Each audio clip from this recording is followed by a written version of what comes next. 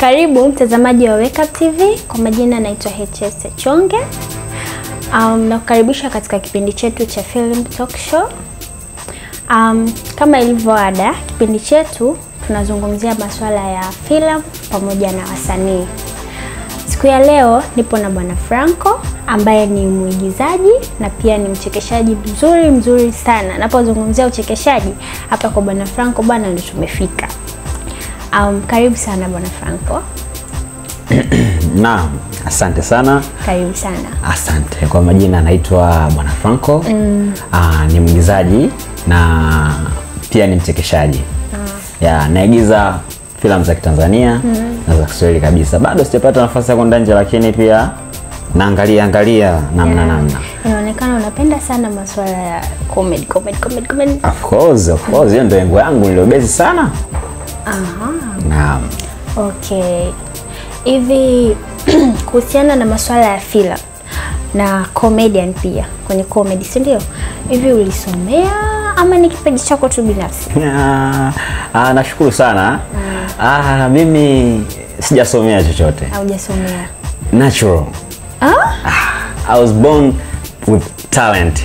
Mimi comedian nimeanza tangu kitambo. Yaani nikisema kitambo, kitambo sana. Kipindi niko na mamangu mwenyewe nilikuwa namchekesha sana.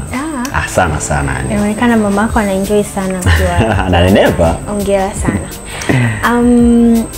Hivi unahisi kuna uhusiano wote kati ya kusomea kipaji cha, yani mtu unakuwa una kipaji lakini unaongezea na elimu? Let's say kwenye mambo ya filamu unakuwa na kipaji cha kuigiza na pia unaongezea na elimu. Hivi unahisi kuna uhusiano wote kati ya kipaji binafsi na elimu ya sanaa? Uhusiano kama uhusiano, elimu pamoja na kipaji cha sanaa naona hakuna, kwa sababu watu kibao wako mtaani hawana elimu, hawajasoma. It means yani kuna mtu alishia la 7 lakini anajua kuigiza. Unamwona kabisa huyu ana talent. Ukimpa script anaifanyia kazi vizuri. Kuna mwingine ana elimu yake, ana degree, ndio jamani mimi nina aibu. Mimi nina nini? Na hapo ukikuta ni mtu mzima na degree, amesoma vizuri tu, lakini ukimwambia afanye kazi anashindwa. Umeona? Sasa tukizungumzia upande wa filamu zaidi, yani kwamba kuna wale ambao wanaenda kutafuta elimu ya sanaa. Yani mtu anajikuta kabisa anaenda darasani, anakaa anasomea uigizaji, anasomea sanaa. Hivi hilo unalizungumzaje, kwamba mtu ukiwa na elimu ya kusomea na talent tu ya mtu mwenyewe, kwamba kipaji chako na elimu, kuna tofauti wowote kati ya hapo labda? Okay. Swali lako kidogo lina kasi, lina ugumu kidogo kujibu. Naweza nikatumia technique kidogo. Kwenda darasani kuchukua elimu ya uigizaji na kuzaliwa na kipaji, ni vitu viwili tofauti. Ni of course sio mbaya mtu akienda darasani kwenda kuchukua kipaji, anapitia step na anapata protocol fulani za kwenda kuigiza. Sawa kabisa. Lakini pia huyu aliye mtaani mwenye kipaji, ni vizuri pia naye akaingia darasani. Unajua elimu ina kitu kimoja sana kizuri. Sawa? Mimi naweza nikasema nimezaliwa na kipaji changu cha kuigiza, ila pia napenda kwenda darasani. Kwa sababu kuna vitu mimi sivijui. Sawa?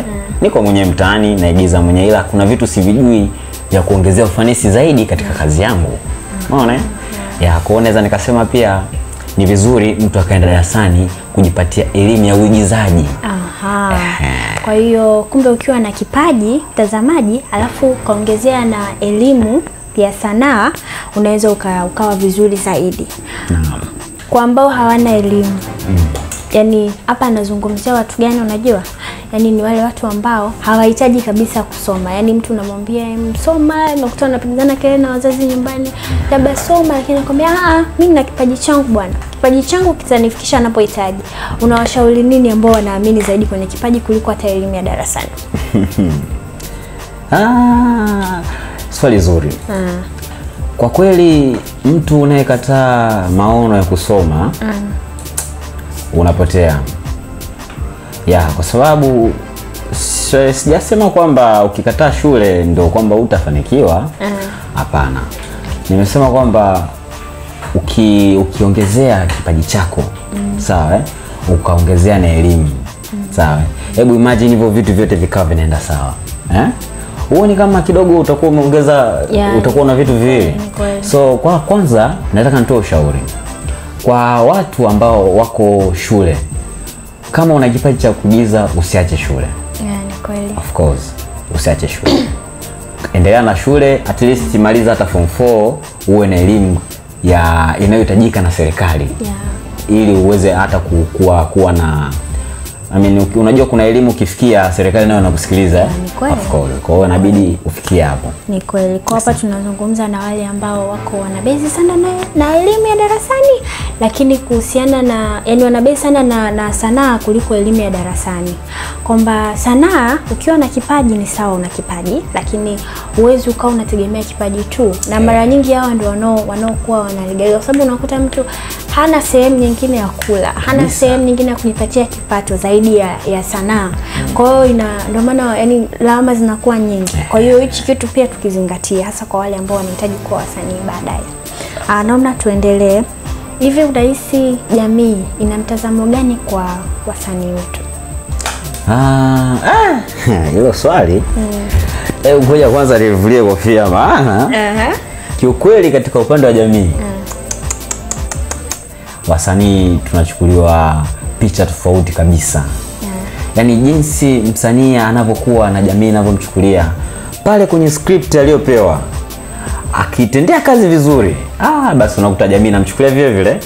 Mtu kapewa script awe mchawi, inatesa sana. Jamii nayo inamchukulia mchawi, inamuogopa hadi kumogopa kabisa.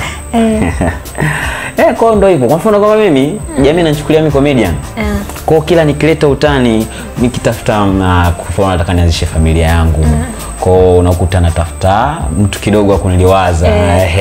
Kwa mtu ananena kwenye comedy anasema yule anachekesha, yuko serious. Wewe nachukia. Nahisi unafanya comedy. Nikimtongoza nahisi kama namchekesha. Kwa sasa jamani, kuna maisha nje ya comedy. Yaani ukibona mtu ni comedian sana, ni msizani ndio yupo. Tumemsikia kaka yetu hapa anazungumzia hilo swala. Jamani, tuache kuwachukulia wasanii hivi jamani. Kabisa. Yaani tuongelee kuhusu soko la filamu sasa. Linawezaje kufika mbali pasipo elimu? Kwa soko la filamu bila elimu, hapana, silioni likifika sehemu. Kwa sababu gani? Ninavyoona kimtazamo, watu wengi wanaotafuta masoko inabidi awe na elimu, sawa, na kile anachokitafutia masoko. Of course, kwa mfano tunaona sasa hivi filamu zetu hazina masoko sana, kwa sababu tumeshindwa kukaa na watu waliosomea jinsi ya kutafuta masoko na kuweza kupeleka kazi zetu mbali zaidi.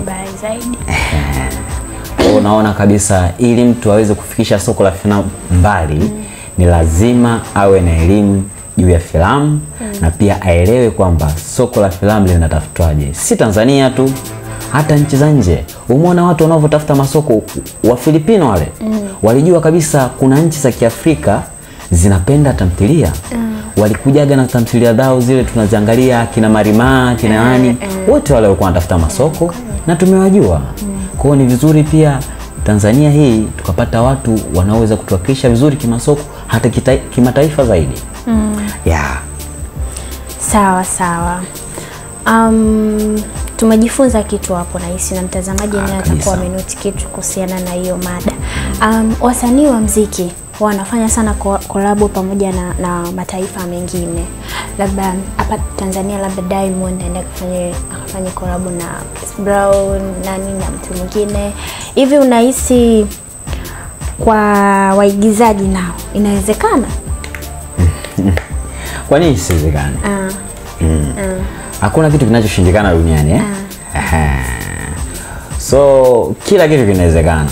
Kwa mfano mimi hapa naweza ngapiga collab na, kama mnamjua msanii mchekeshaji Kevin Hart. Au sana nafuatilia sana movies zake. So one day nina ndoto. Kwa nina ndoto za kuwa kubwa. Nikaweza kupiga collab hata na Mr. Bean. Japokuwa kashazeeka, ni mzee sasa hivi, kwa hiyo Ya, kwa inawezekana. Wasanii wa filamu kufanya collaboration na wasanii wa nje inawezekana kabisa, kwa sababu kama kweli tunaweza kuonyesha kazi zetu na tukawaonyesha kwamba sisi wa Tanzania pia tunaweza tukafanya hivi, sio mbaya wao kutukubalia kufanya collabo. Ya, kwa nini wa wasanii wa Bongo Flava waweze sisi tusiweze? Ni namna tu tutakavyoweza kuseti soko letu lifike kimataifa ili na watu waone. Sawa. Kwa hiyo tukiishi kwenye ndoto tunaweza tukafikia malengo. Kama ukiwa na ndoto ya kuwa mtu fulani, labda uwe kama nani, kama ulivyoelezea unampenda Mr. Bean na tamani uje ufanye collab. Kwa hiyo zile ndoto zikiwa zinaendelea, ukiwa na ndoto ya kuwa na kitu fulani unaweza kufanya. Naomba tuamie tena kwenye masuala ya mikataba. Kwingine tumeshaelezea na kwenye mikataba ndio ambako bado hatujaelezea vizuri. Hivi unahisi kwa upande wako au kwa ujumla tuzungumzie mikataba ya wasanii ina support na ni mazingira rafiki kwa wasanii wenyewe? Mikataba ya wasanii kwa kweli wasanii wengi hatuna mikataba. Ya, kwa sababu cha kwanza ni hiyo, tuseme tumekosa elimu. Ya, kwanza hatuna elimu juu ya mikataba ya filamu. Kwa hiyo unakuta wasanii wengi tunaenda anaitwa leo tu, bwana njoo shoot. Anambia anaenda kawaida tu juu zile, unajua kiasi kidogo cha pesa. Anapewa kiasi kidogo kinauli chake na chakula na nini. Muda mwingine hata ashibi anakunywa maji tu maskini. Kwa hiyo ndo kama hivyo unakuta hatuna elimu ya mikataba kivile. Ni wachache sana na waliofika juu au kwa kama hivyo wasanii tunaga mikataba na serikali tunaomba itusimamie katika hili. Kwa kweli tukizungumzia masuala ya elimu kwa siku ya leo, kweli elimu ina mata. Kwa sababu tukiangalia mada yetu haijatoka nje sana, kwa sababu ukiangalia hata masuala ya mikataba pia yanahitaji elimu kabisa kwa wasanii. Nahisi kwa leo naona tuishie hapo. Tumeongea mengi, tumepiga story nyingi. Kwa kumalizia, unaweza ukatuambia labda Instagram page yako, TikTok, wapi watu wakikuhitaji wakitaka kuona kazi zako wanazipataje? Naam. Hapo kwenye mitandao yangu niko mitandao yote, niko TikTok, Instagram, niko Facebook, pia niko hadi Twitter. Kote utanipata @FrancoTZ. FrancoTZ. Naam. Mpenzi mtazamaji, ukimhitaji Franco, ukitaka kujua anafanya nini, ukitaka kujua kazi zake za comedy, ukitaka kucheka, ukitembelea page za Franco ni utacheka. Jamani, nachekaga mimi. Leo naona yupo, ni anachekesha sana. Mpaka unamwambia Franco tuliza kidogo ili watazamaji wapate kukuelewa. Natumaini mmefurahi, mmeenjoy katika kipindi cha leo, na washukuru sana kwa kutazama kipindi chetu, na asanteni sana, na watakia siku njema.